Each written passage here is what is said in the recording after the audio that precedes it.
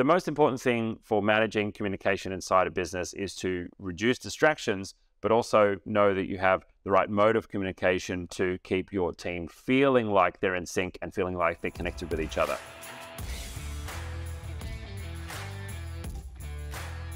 So Graham asks, I have a team member who sends me 30 to 40 Google Chat messages every day. It's over the top, hugely distracting, genuinely unnecessary. Is there a way to block individuals from sending chat messages similar to blocking on Viber or WhatsApp? Great question. Yes, you can block people in Google Chat. Although if this is a staff member, I'm wondering why you don't just coach them. But if you are inside Google Chat, and I'm going to go ahead and open a chat here. So if I'm inside my Google Chat here, I can go to any direct message. I can click the 3 dots on the left-hand side, and then I can go to block. And you can see here, they won't be able to message me. The messages will be hidden. They can read messages that I have sent. The most important thing for managing communication inside a business is to reduce distractions, but also know that you have the right mode of communication to keep your team feeling like they're in sync and feeling like they're connected with each other.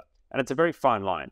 Instant messaging is great because it has everyone feel connected, but it's also a distraction factory. And so my recommendation is that you train your team to use a task-based or project-based management app for anything that is not urgent. And what I mean by not urgent is anything that does not require an immediate response. Think of chat as the digital equivalent of walking up to somebody's cubicle, knocking on the door and saying, hey, are you free right now? You're basically interrupting whatever flow they are in, and you're forcing them to stop doing what they're doing and pay you attention. And so my recommendation is you don't use chat unless you are checking with someone and saying, hey, let's have a lunch break together, or let's have a chat about something, or hey, I've got this customer emergency that's just popped up. Are you free for a meeting now? Hey, is now a good time to have a chat? I mean, Google have other tools for that. You can look at someone's calendar and see if they're free or not. You can see if they're in a meeting or not. Google now gives you status, so you can see whether someone's busy or not based on the status that they set inside their chat. Inevitably, people are going to use chat, but as much as possible, if you can try and have your conversations about work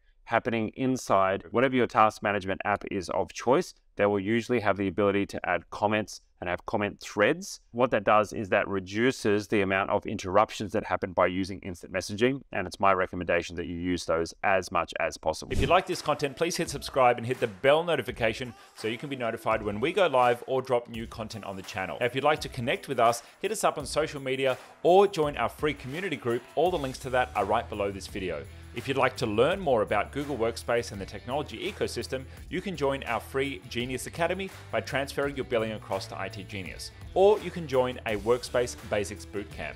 Now, if you're a business owner and you're interested in an audit on your technology stack or your Workspace account, or you're looking to do a project in the tech world, well, you can take advantage of our free consultation.